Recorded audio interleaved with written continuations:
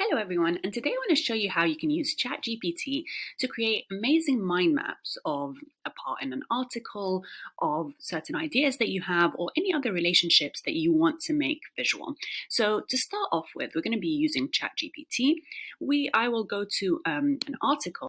So I'm going to take the study implications part of the article. I'm just going to exactly copy it from this section up until the end. And then I will paste it in my ChatGPT box. I'm going to say create a mind map for the below study implications. Okay, so there are two other important parts to the prompt. Now I'm going to just add them here, and I'm going to paste them for you in the description box. Let's just go through them quickly.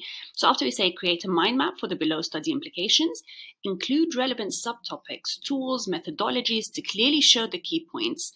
Please provide a code box with Markdown language. And this is really important because we're going to use this in order to copy the code and add it to the mind map software that we're going to be using to create the mind map. And then, as you can see, we've already pasted in the section that we want to create a mind map about. Okay, and we're going to send the message to ChatGPT and start processing it.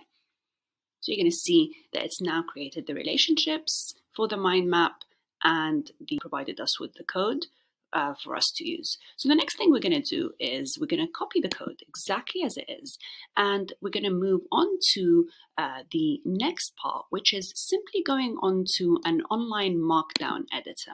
So the one I like to use is called Delinga.io. Okay, so you go to Delinga and create a new document. It will open up and you'll see all this code, which you don't need. I'll just select everything, Control-A-Delete. And then I'm going to copy in the code that we got from ChatGPT. So once you have all the code now in Delinga, the next thing you need to do is go to Export As. So you'll find there's 4 different options to export. Make sure you choose the Markdown one. So we're going to select that. And then now we can see that our file has been exported. And we're done with our second step. Now the third step will require you to download the MindMaps software. It's an easy free download to Xmind, so either Xmind.app or Xmind.com, and it will take you to this web page, same web page, and then at the top here you'll find an option to download. So depending on your platform, you can either download it for Windows, for iOS if you're using Mac, and so on. Okay, so once it's downloaded on your computer, you can now open Xmind, and it will take you to that homepage of the platform, and you can see that it has different options. You've got the file, edit, insert, and then the different options to create mind maps. So in our case, what we're going to do is go to File, and we're going to select Import. And here it's important to choose Markdown because that's the file that we've saved our mind map in. So I'm going to select Markdown, and then you're going to see it will just open up the files that are in that format from my computer, so .md. So I'm just going to open that. And then now you can see it's created a beautiful mind map that shows the different relationships in my study implications. It shows me the benefits of incorporating collaborative learning, and then the subcategories under that, the impacts, and then the subcategories of that as well, the activities that were found to be useful, the implications for university students.